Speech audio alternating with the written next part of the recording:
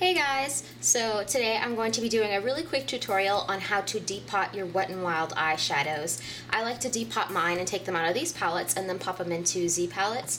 If you've entered my recent giveaway, you've seen this guy before, but this is my own personal one. I actually keep all of my favorite eyeshadows in here, and that is including some Wet n Wild shadows. There's this trio, and I also used to have a 6-pan one right here, so I know that this will fit perfectly right there. So this is really easy. I actually learned how to do this from an old YouTuber. Her name was Miss Madam Makeup. However, she no longer makes videos and her videos are no longer available. So I have been getting some questions about how to depot these, but unfortunately I'm unable to refer them to her videos anymore. So 100% credit goes to Miss Madam Makeup for this. However, I am here just to kind of pass along the information, if that makes sense. So basically what you're going to need is you're going to need a little paper towel. I just kind of have a little half sheet right here. And then you're going to need a little knife or something kind of pointy to kind of wedge it out. You might be able to get away with using a butter knife, but I would just recommend a regular kitchen knife. You also need a lighter. I would recommend using a lighter with kind of like this long neck right here. Obviously you're going to need your Wet n Wild eyeshadows and then something to put them in. So you're going to see this sticker that's kind of on the back of this. You're going to want to kind of slowly peel that off, because we're going to have to melt the plastic and we don't want that sticker getting in the way because it will catch on fire. And mine has multiple layers here. So we took off that first layer, and then I'm going to go ahead and take off that second layer as well. Sorry, this is a little tricky. And make sure you work slowly because otherwise you'll get that uh-oh and you won't be able to get all of the sticker off because you went too fast. Oh no, see, then stuff like that starts to happen. I need to slow down there. Okay, and if a little bit's left behind, it's not the biggest deal.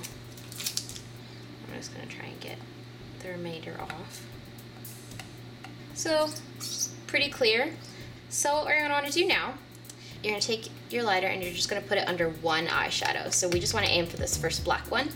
So we'll take it, you have to point it upwards, so I apologize that you can't really see this.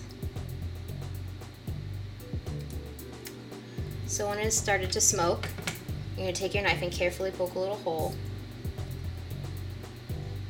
Not too hard though. We might have to melt it just a little bit more.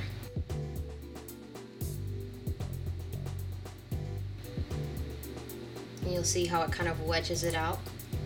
And then once you've wedged it out, go ahead and pop it out with your knife. So now that you've done that, go ahead and put it on your little paper towel. And just like that. Easy peasy.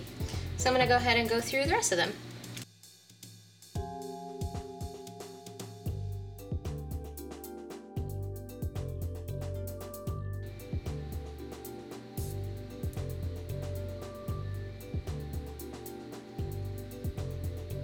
And this is just melting the glue that is holding those pans in here.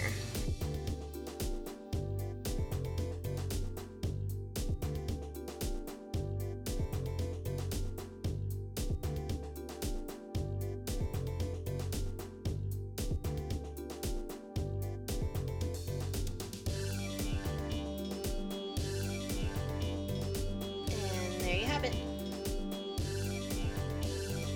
So, I hope you guys found this tutorial relatively useful. This would also apply to the Wet n Wild Trios and 8-pan palettes. I've depotted pretty much every Wet n Wild palette that's available, so I thought that this was pretty easy and really helpful for storing and also traveling with my Wet n Wild shadows. I like to have them all kind of in one place rather than have them kind of cluttered amongst each other separately like that. So I hope that you found this helpful, and if you do try it out, go ahead and send me a picture on Facebook or Twitter. So I hope you guys are having a good day, and I'll talk to you later.